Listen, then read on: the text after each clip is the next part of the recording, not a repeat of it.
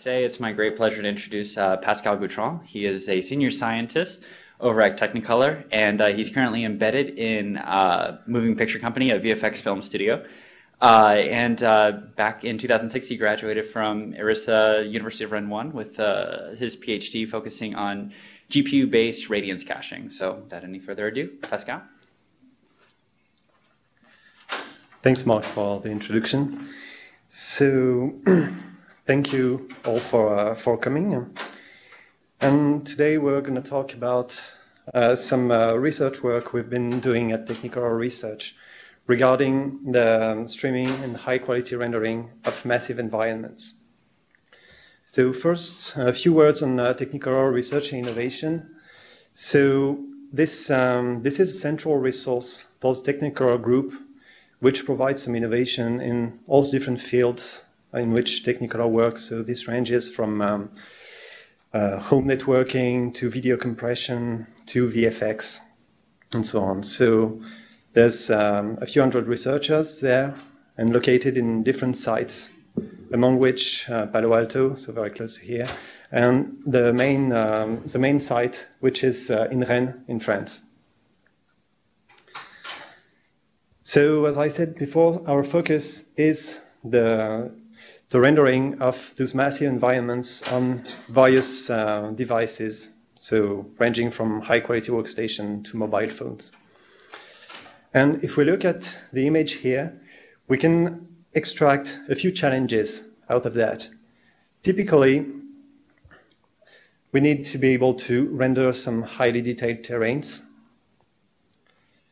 and to populate those terrains with some complex geometry reflecting what is actually on the terrain. So here we're talking about virtual cities, for example, or forests, things like that. When it comes to rendering this complex geometry, we need to optimize the rendering by accounting for all the occlusions that may appear in the scene, so that we can optimize the rendering and spend some time on what is actually visible. And finally, an important part also to produce some compelling visual effects or compelling virtual worlds is the rendering of atmospherics, so of clouds, atmosphere, smoke, and so on. So this will give the structure of this talk, in which I will provide some overviews of some recent techniques we've been developing regarding the streaming of terrains, the generation of procedural geometry to populate the terrains, some occlusion culling technique, and a technique also for real-time streaming and rendering of massive volumetric environments. So let's start with the terrains, so something you must be well aware. But the idea is, of course, to be able to render those large data sets of terrains, and of course, to avoid having to download everything on the machine before rendering it. And we want also to get some interactivity while navigating this complex environment. So here we'll talk about the data structure we're using to represent those terrains. And we'll talk about the sampling of a planetary terrain, especially to avoid the distortions. Then we'll consider the adaptive rendering to preserve some real-time performance without compromising too much quality. And we'll particularly focus on the stitching between some patches of geometry with different resolutions. So first, regarding the data structure, here, since we are talking about some massive data sets, we want to avoid redundancies as much as possible to save network bandwidth and memory. So we're going to use a multi-resolution representation in which, for example, if we have the terrain here, we can represent it by a simple block with very coarse resolution, like, for example, 64 square.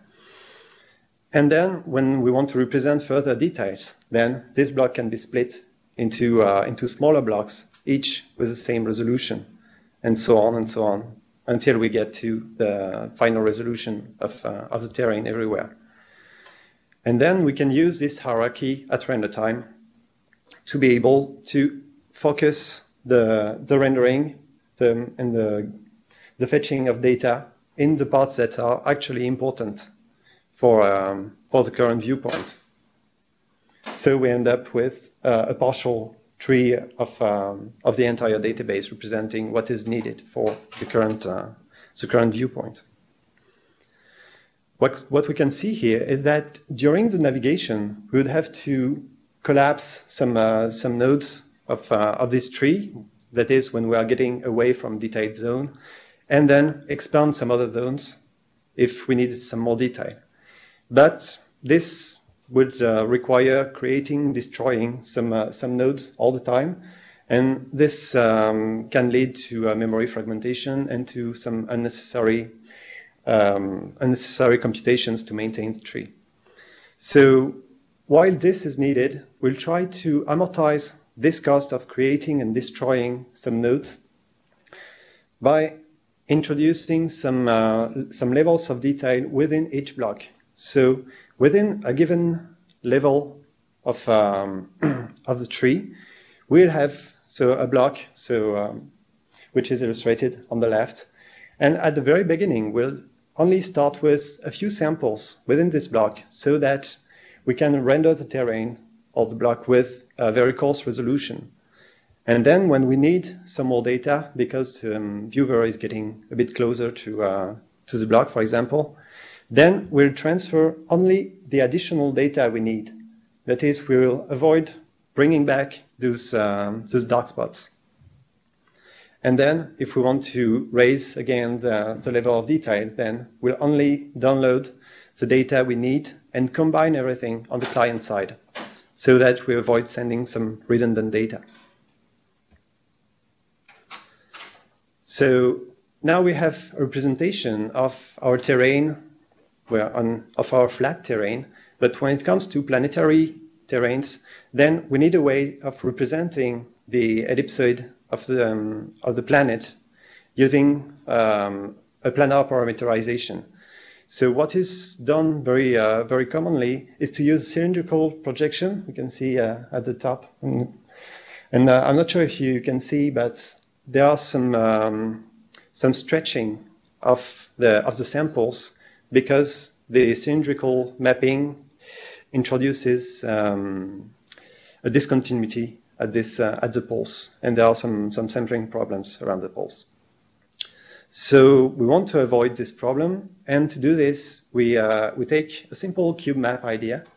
That is, instead of wrapping the planet with a simple cylinder, we wrap it with a cube, and each face of the cube will be used to project the samples onto the ellipsoid. So what we can see here very clearly that the problem at the poles will tend to disappear. But there will be also some stretching, especially in the corners of those projection planes. So to avoid this sampling problem, let's have a look at what the sampling problem comes from.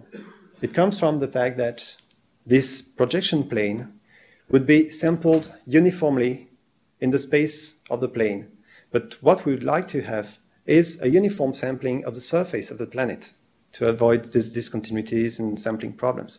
So instead of having this uniform planar sampling, we'll use a uniform angular sampling so that we are getting much closer to a uniform sampling of the entire planet.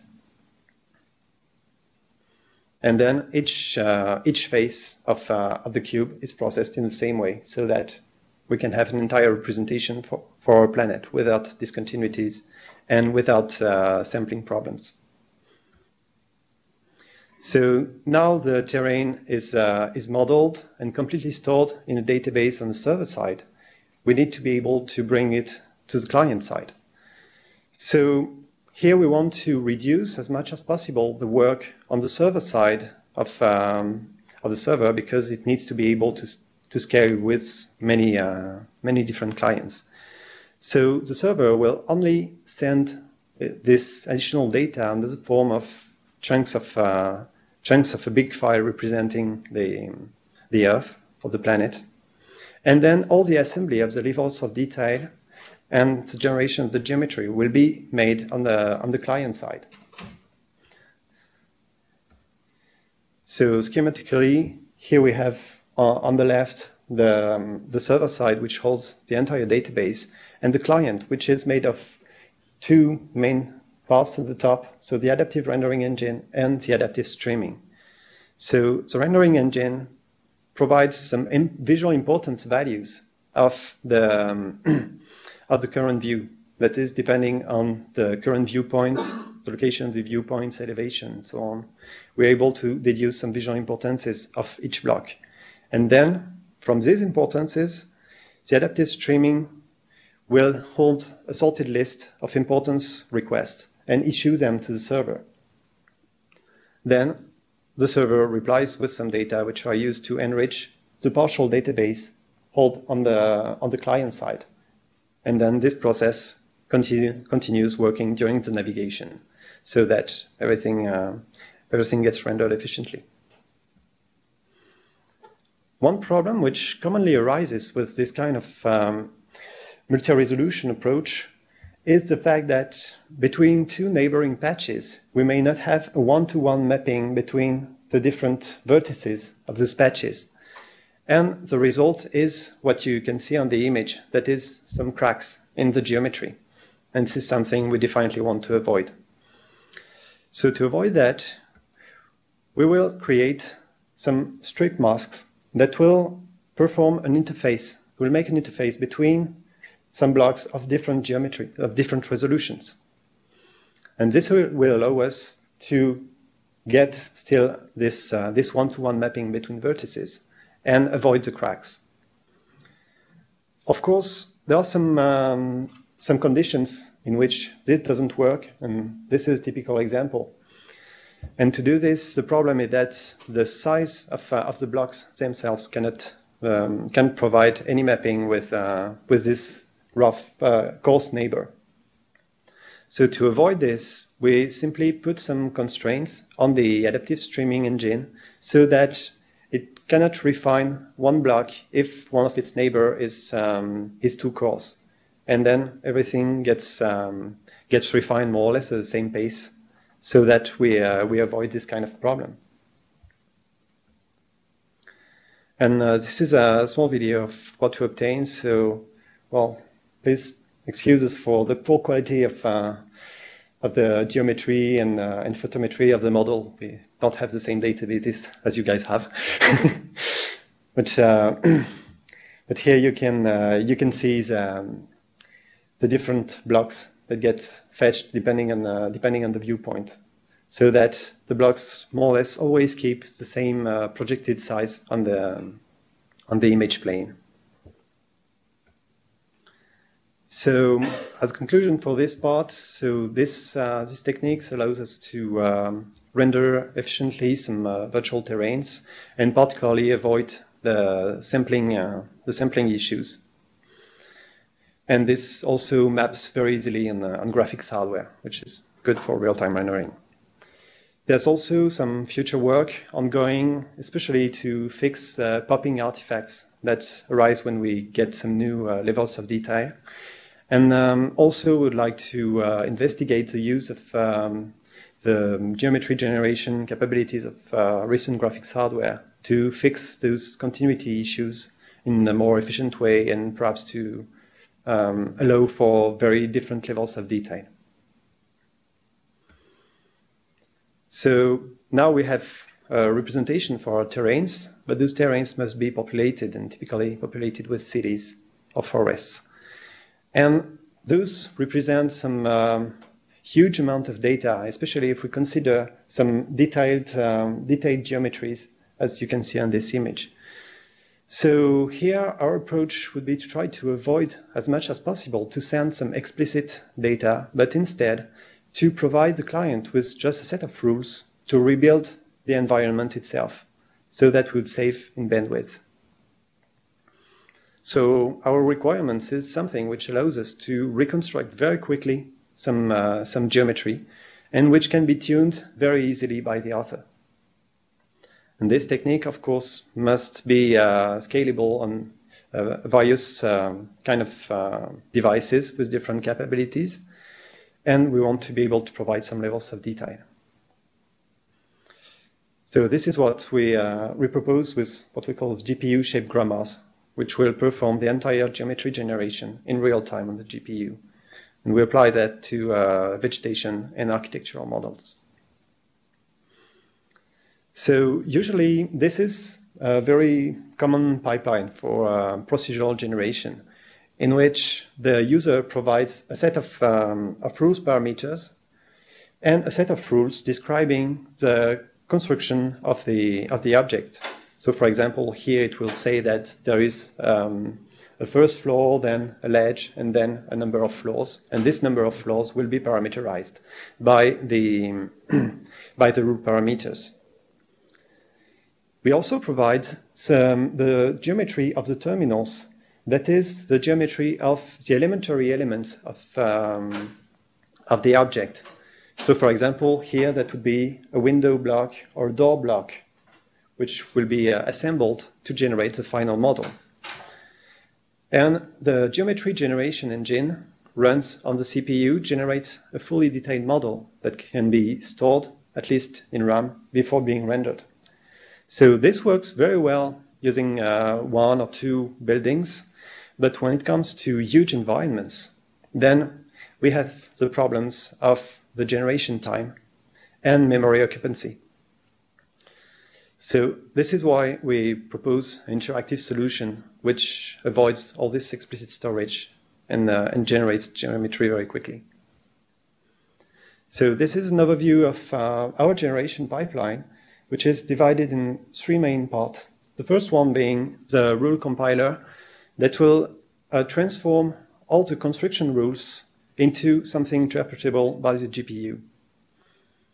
Then the GPU will first take those rules and expand them to identify all the different terminal symbols. That is, to build a structure representing which part of geometry will go where. So this structure is very small, and we use it to fetch the geometry of the elements to generate the final geometry, which is then directly streamed to the renderer without any storage. So first, the goal of the rule compiler is to transform this grammar representation to something GPU interpretable.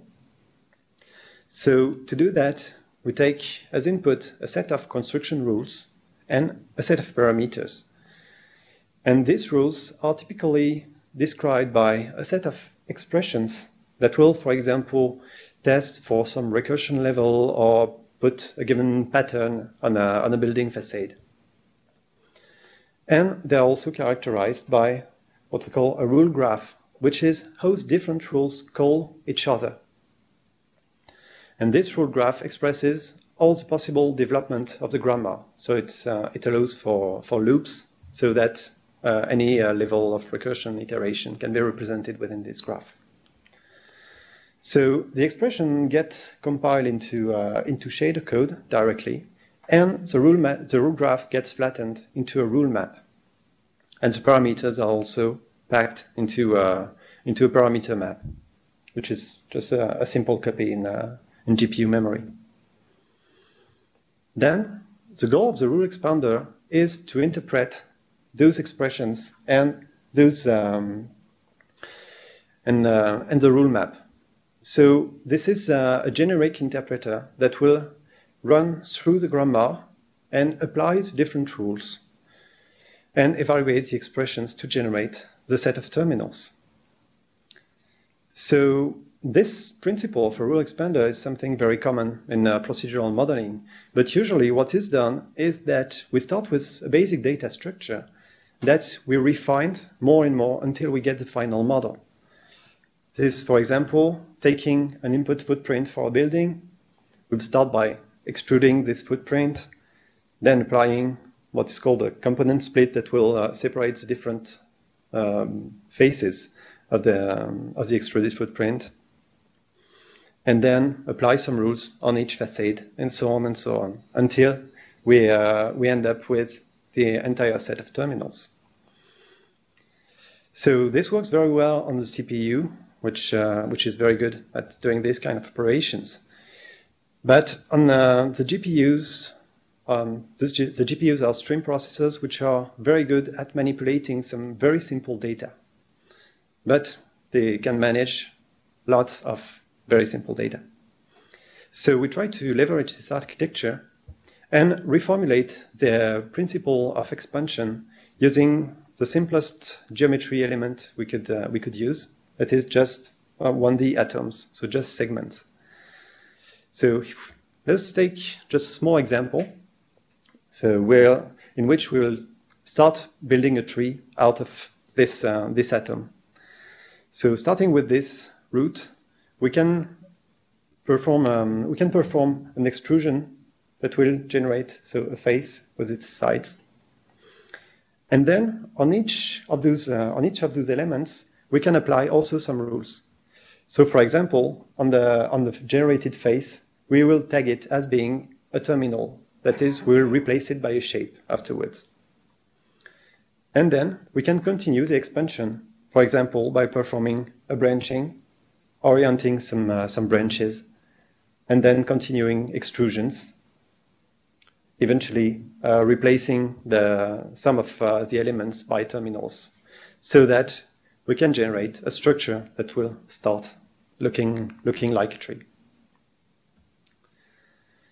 Then, once we have this structure, we simply have to apply what we call a terminal evaluator that will take each of those terminal symbols and replace it by the terminal geometry. That is, so by geometry stored within a GPU buffer.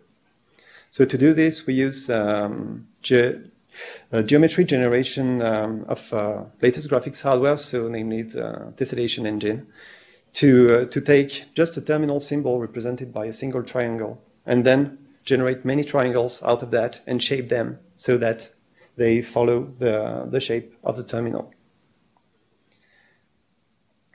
And then in the same rendering pass, this geometry is rendered just like any other object could be rendered. So in a concrete case, let's consider the growth of a bonsai here. So this is the full grammar which is used to represent the tree. So it remains very small, which is good for transmitting the data. And so starting with a root 1D atom, we can expand this into a set of terminals, which is illustrated here. Then each of those terminals can be replaced by the terminal shapes which are provided by the artist. And this provides the final geometry for our object, which can then be rendered to generate the final image. So this is a small example of the real-time rendering and editing of a tree model using our approach. So here we can edit the different generation parameters to have the tree look exactly as we would like to be.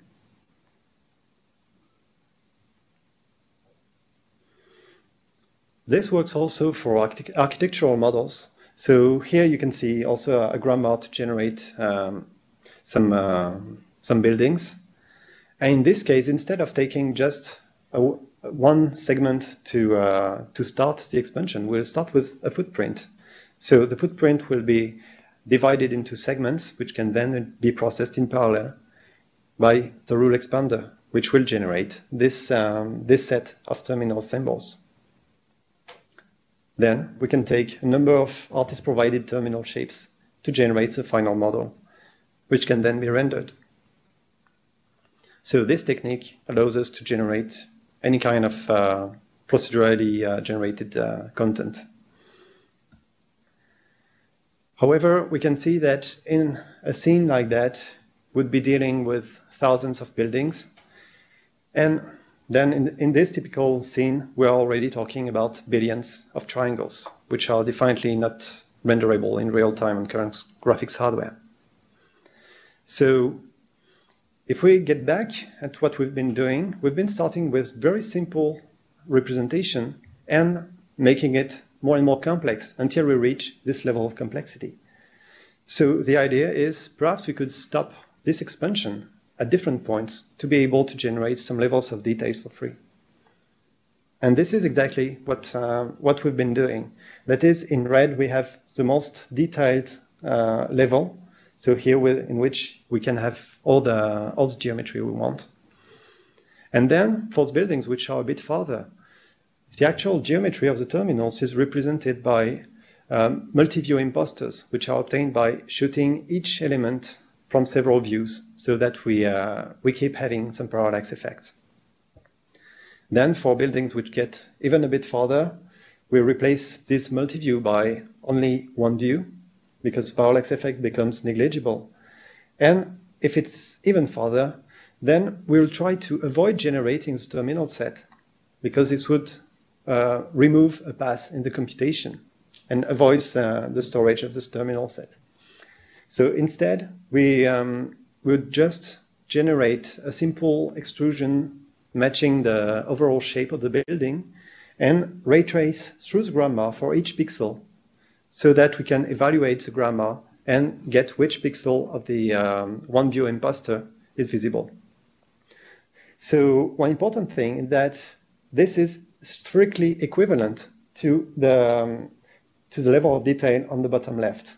So those two are completely equivalent visually, but in terms of structure, the one on the left requires the generation of the terminal set, but is very cheap to render, while the other one avoids the generation of the terminal set, but is more heavily fragment bound because we must perform some ray tracing. Then, for buildings which are really in the distance, we simply use a basic wall texture, which is repeated the number of times we need for the number of floors. And this is what we have here, in which we can see on the left different levels of detail which are generated and used during navigation, and the wireframe result also. So an important thing is that we can select the level of detail for each terminal, so that a part of a building can be quite close, while another part of the building can be far. So if the building is very big, we don't have to refine it completely. If we're very close to it, perhaps we would have to refine the first 3 floors, for example, and the rest can be kept coarse because they are too high. So especially for skyscrapers, for example, that's very useful. So here it's very visible, this progressive refinement. We've also been doing some work on a seamless transition between all those levels of details, so that we avoid any popping artifact. So this is an example of a very tall building with the different levels of detail here. So in conclusion, this technique allows us to generate some very complex geometry out of a very small amount of data, which can then be streamed in real time without any problem. And using our generation of levels of detail, then we can adapt to the capabilities of different graphics hardware available. There's also some future work involved in there, especially regarding the snapping and occlusion, that is, the interdependency of different buildings or trees. For example, to avoid a tree to grow within another one, or within the facade of a building. And this is one of the limitations of our method, because everything is performed in parallel, so it's very hard to introduce some interdependencies. But that's something we are currently working on. So now we have some terrains nicely populated with buildings and everything, but we need to render them. And to render that, we would like to spend as much time as possible on the parts which are actually important and avoid the shading of less important parts. And if we look at how graphics hardware works, it's in very complex scenes. For example, if we take this small element of the scene, this element is made of all these objects. And these objects, depending on the order in which they are sent to graphics hardware, it can be, for example, this one will be rendered first, and then another one may be rendered on top, so all the shading of the first one will be lost on some part of the image. and so on and so on. And even, for example, this object may be rendered so fully shaded before realizing that it's in fact hidden in behind all the others. So we're just throwing away 90% of our computations. And when we are talking about massive scenes, that means that for a single pixel, we can have many, many different fragments which have been shaded before just selecting one, which will be in front. So that's where we introduce this reculling algorithm to provide some programmable culling capabilities. So what has been present in graphics hardware for years is called early Z culling, and this works by putting a fixed function stage within the graphics pipeline just before the fragment shader, so that the rasterizer will generate all the fragments covered by a primitive, like by a triangle, and then the early Z culling will look at the values which are already stored in the depth buffer of graphics hardware to be able to discard the fragments if we are sure that they will not be visible anyway. So this works very well at very high performance, but it also comes at a cost. That is, if we want to compute some more complex things in the fragment shader, like for example modifying the fragment depth, adding some alpha testing, for example, to make some vegetation, it's very often used, and so on. So when your shader is becoming more complex, then the early Z culling is simply deactivated. So what we'd like to do is to be able to introduce some early Z culling within the fragment shader, so that we could control exactly what's going on. So we'd like to have like a culling shader embedded within the fragment. The only problem is that it requires both reading and writing within the depth buffer, which is definitely problematic because it can be implemented efficiently on graphics hardware. So instead, we simply use a buffer alternation technique. That is, instead of reading from the Z buffer in the fragment shader, we will split our color buffer, our output, into two different buffers, holding both color and the depth. Then, to render a first object, we'll render it in the first buffer, while the second one will be used as a reference for doing some culling. And then, for the next one, we can just swap those buffers and get some relevant occlusion data from the previous one, and so on and so on. So this will allow us to propagate some information and to perform some culling. It will not be as efficient as the early Z culling because the Z buffer holds the entire data set of depth, while the buffers only contain a part of the information. But it will still be used to reduce the amount of shading we do. So practically, if we take a case in which we want to render one object here, we will try to find some data in our depth reference. So for the first object, it's obvious, everything passes. And then we swap those buffers.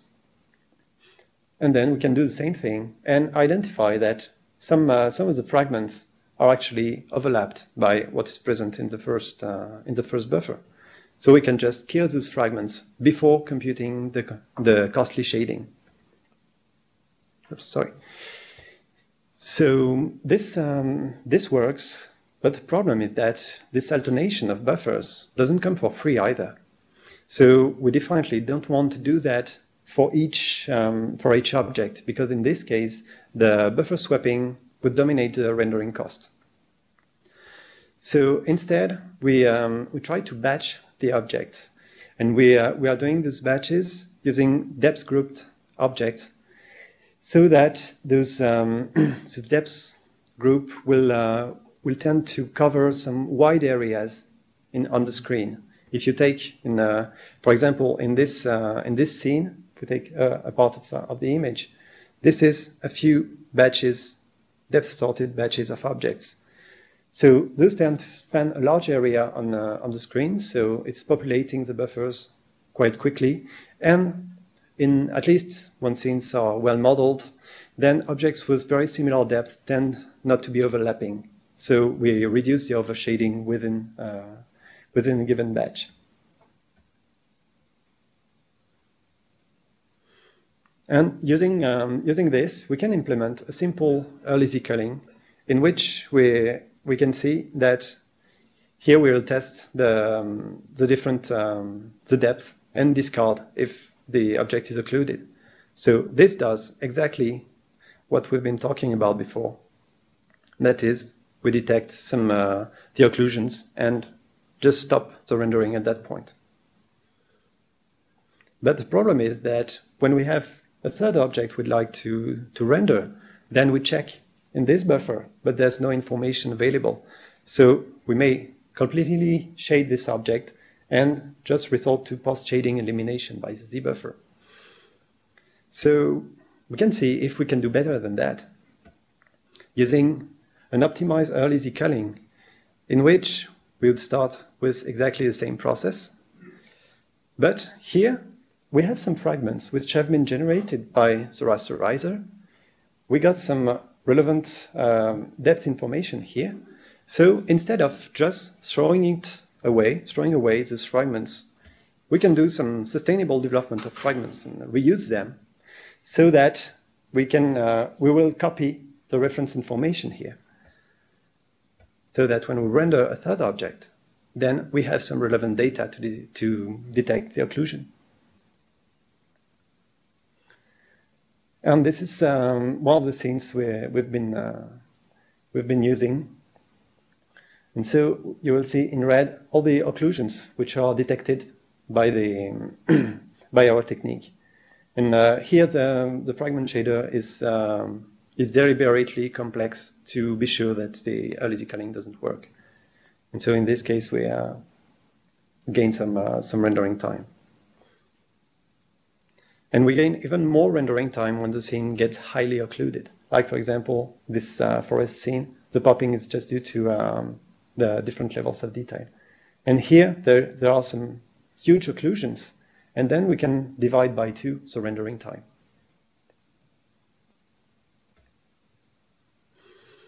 So this technique comes complementary to the early Z culling technique, because early Z, it's hardwired in graphics hardware. It works very well when the shading is simple enough.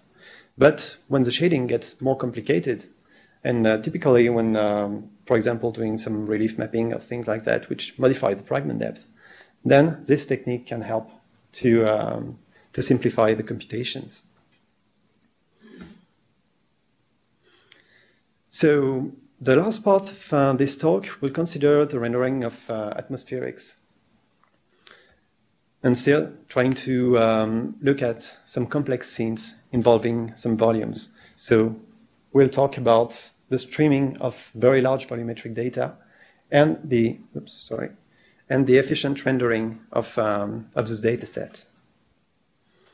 So if we have a look at a real image, that's not a rendering, unfortunately, but in the real world, there are many translucent objects. This is a typical case between the clouds, water, ice, snow, and you could have smoke, dust, participating media. So all these translucent objects are everywhere. And if we take a closer look at some participating media, and let us have a look at what happens when some light arrives in a cloud or in ice or anything. Then the light will first be absorbed by the particles within the cloud. That is, it will be converted into other sources, other energies such as heat. And then the light is also scattered. That is, it is re-emitted by the particles at possibly a different wavelength. So basically, this means just the translucence effect we can see in all the transparent objects. So what we can see here that if we want to render some participating media, we have to represent this inner structure. So there are many ways of representing this structure. So it mainly depends on the application. So for example, for games, the particle representation is very often used because it allows also to make some real-time simulation.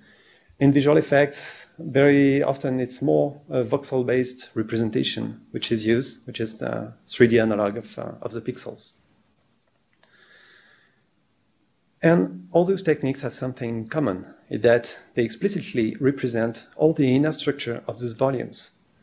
And it means that even for this simple scene covering a few kilometers square, then we're already talking about gigabytes of data, just because like one cloud is 128 megabytes. So there's definitely no way of storing that in graphics memory, at least in current graphics hardware, and nor to render that. But what we've been doing in terrains can also be valid in volumes, so that we can also have a hierarchical decomposition of blocks for volumes, so that we can have a coarse block giving the overall information about the cloud, and then this block can be split into smaller blocks to generate some higher resolutions. And this is what we have in a more complex scene, in which we can see that the volumes are refined, so in many boxes, and those boxes are fitting more and more tightly the volume.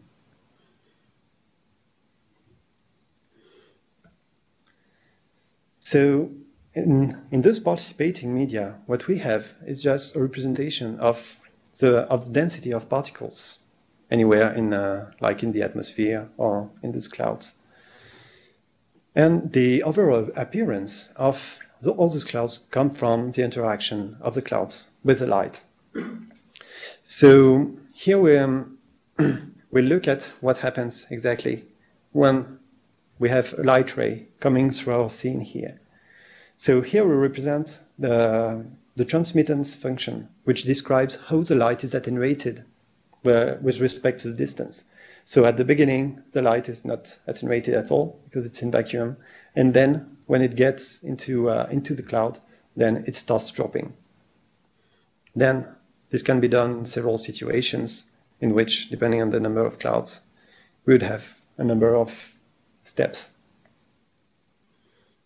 And if we want to render those objects, those volumetric objects, then we want to be able to represent this transmittance function, to be able to know where the shadows will be.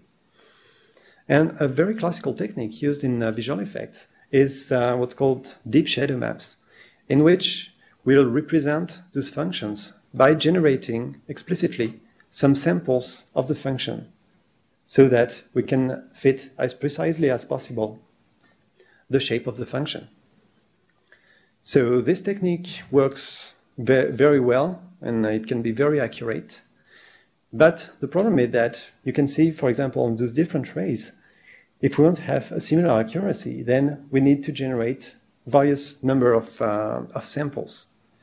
Furthermore, we need to be able to determine where the samples are the most useful, which means that we need to generate many samples and then decimate them to select only the ones which are really useful.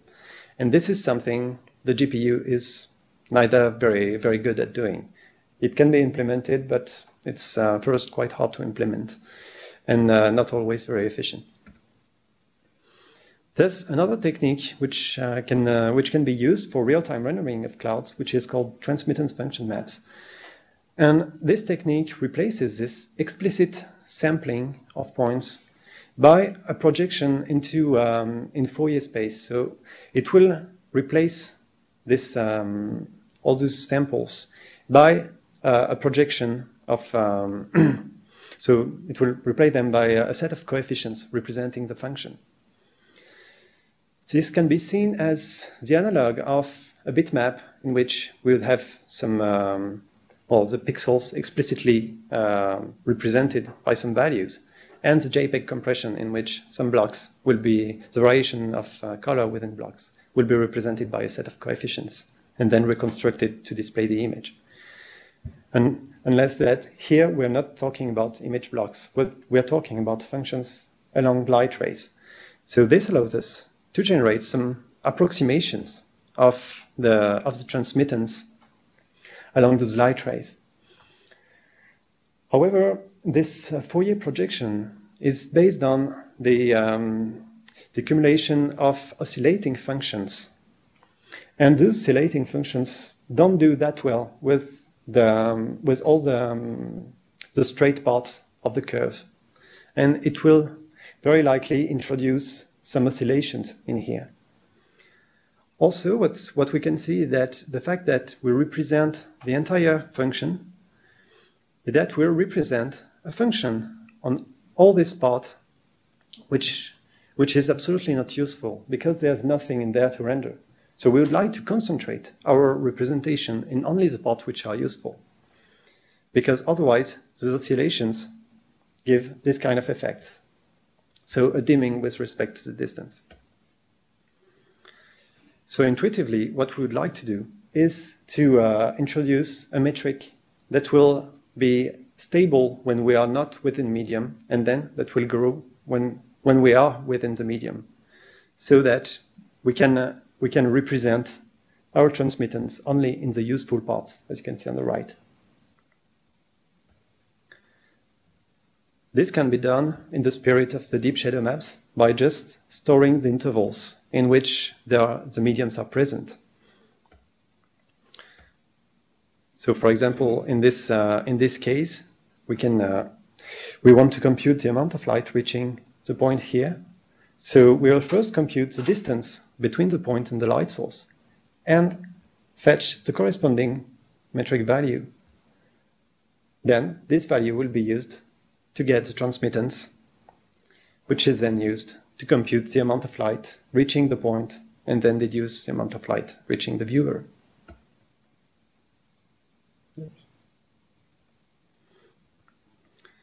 So this seems to work well, but we still have this explicit sampling. So we've made a new technique, but we've got the same drawbacks, that we need to compute this explicit list of samples, which we don't want to do.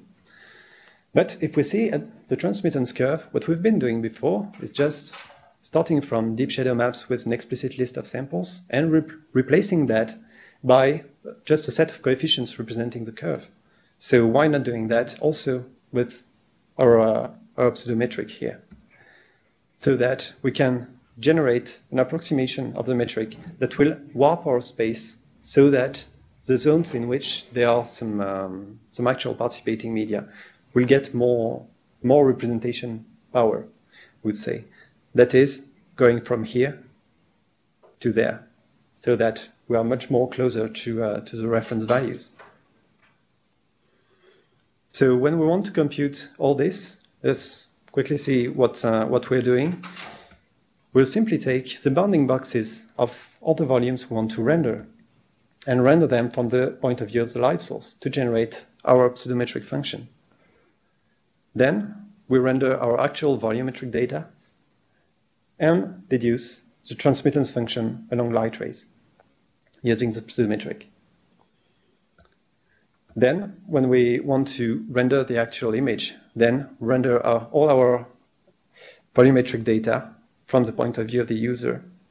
And for each shaded point, we can fetch the pseudometric value and deduce the transmittance. And this is the difference, so without using this pseudometric and using it. So you can see that we are avoiding this unnatural dimming of light with respect to the distance. We've also extended our approach to support environment lighting, in which lighting can come from any direction around the cloud, and also to support multiple scattering, which is highly present in light smokes, for example, on clouds. And this is our test scene, which comprises up to 10 gigabytes of data, which is streamed also in real time. And this is a small example of also animated media. So in this case, during the animation, the resolution is kept quite low to be able to stream the data in real time. And if the resolution is small, if the animation is stopped, then everything gets refined.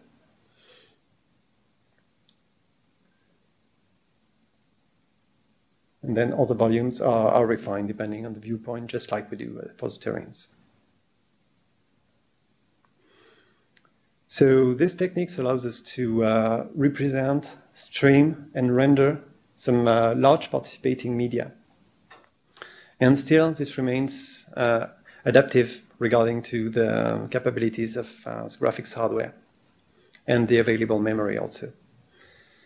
So there's also some work we're currently working on, especially in adding some filtering features so that we could support some kind of MIP mapping on this pseudometric map to be able to get some smoother results. We'd like also to introduce some more efficient multiple scattering capabilities. So this concludes this talk, which we've been looking at different aspects of real-time rendering of massive environments. And you can find some additional information as well as papers, videos, and so on my website. And also feel free to contact me via email.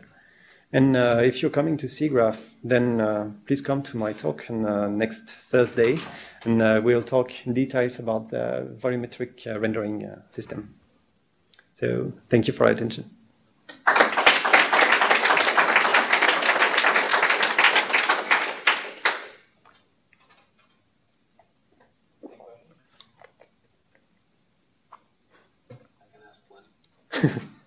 Sure. In your first talk, you said that when you fetch the terrain data, you order the patches based on importance.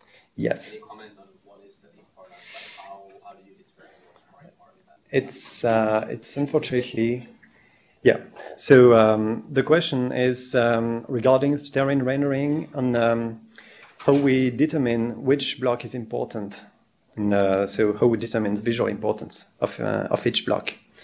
So unfortunately, it's a very, very coarse approximation of visual importance, mainly based on the size of the bounding box of the block and of the maximum elevation within the block, so that we try to refine data, like if you've got some mountains on the horizon, to be able to get something on the horizon. But unfortunately, no really visual. Full visual attention models or anything running there. Yeah. This is also from part one of your talk. You say that there's holes that appear between patches of different levels of detail.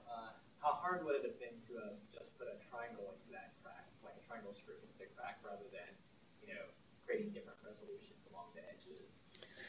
Well, in fact that's what we do.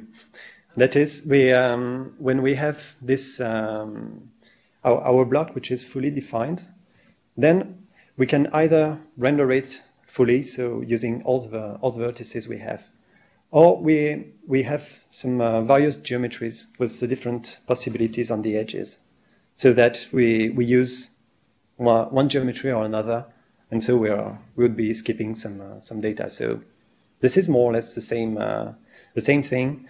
Unless that if you have like one thing doing like that and the other one there, perhaps you don't want even to feel that, like making a cliff which is not there.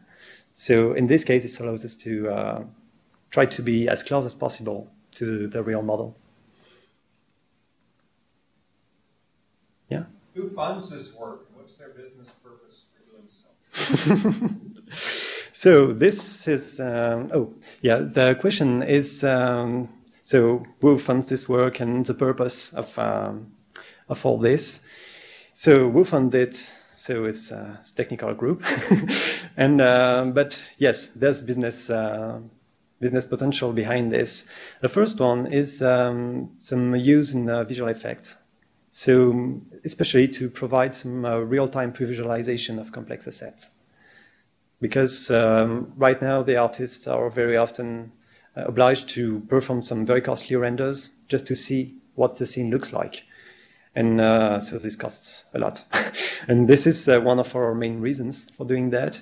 And we've got also some applications in set-top boxes in Technicolor, and in this case, since recent set-top boxes come with GPUs, then we can have many different applications on that. And well, 3D games in general is something in which the group is also interested. Yeah. Do your generation rules fall apart when you've got buildings that do things like have holes in them up at the top? So the question is in the robustness of rules. If there are some holes or things like that. In fact, when we have all our rules, then we really run this rule graph. And for example, let us imagine a facade in which I want a hole right in the middle. I don't know, to make a tunnel in the middle. Then I can simply run that and have a condition. So program a condition like if I'm on the third floor and a second window, then I don't want a window here. I want something else or a hole. So since we evaluate all these expressions in real time, then we'll be able to determine, okay, here I don't put anything. And so this will create a hole. What it will not create, of course, it's like if we've got our building with a hole in it, it will not generate like a tunnel with the geometry inside and everything. It will just make literally a hole. But the grammar itself has no problem representing that.